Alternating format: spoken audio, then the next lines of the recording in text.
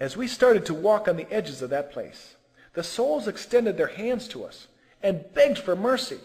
They asked Jesus to take them out of there, but the Lord would not even look at them. Then we started to go through different sections. We came to the most terrible section of hell, where the worst torments happen, the center of hell, the most concentrated form of torment, such torments that a human being could never express them. The only people here were those who knew Jesus and the Word of God. There were pastors, evangelists, missionaries, and all types of people that had once accepted Jesus and knew the truth, but lived a double life. There were also backsliders. Their suffering was 1,000 times worse than anyone else.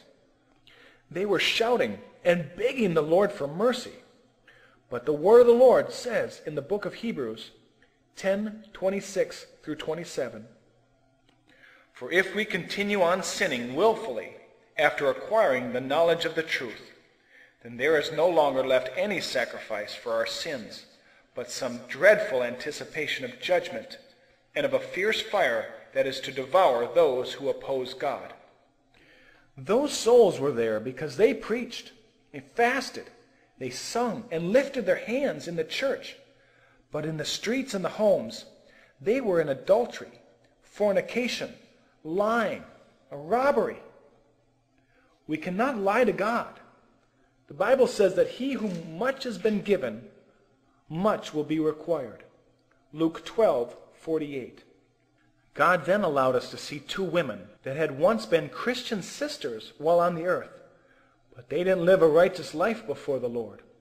One said to the other, "You cursed wretch! It's your fault that I'm in this place.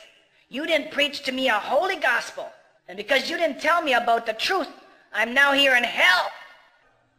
They would say these things to each other in the midst of the flames, and they hated each other because there is no love, mercy, or forgiveness in hell. There were thousands of souls who had known the Word of God, but their lives weren't clean before the holy presence of the Lord.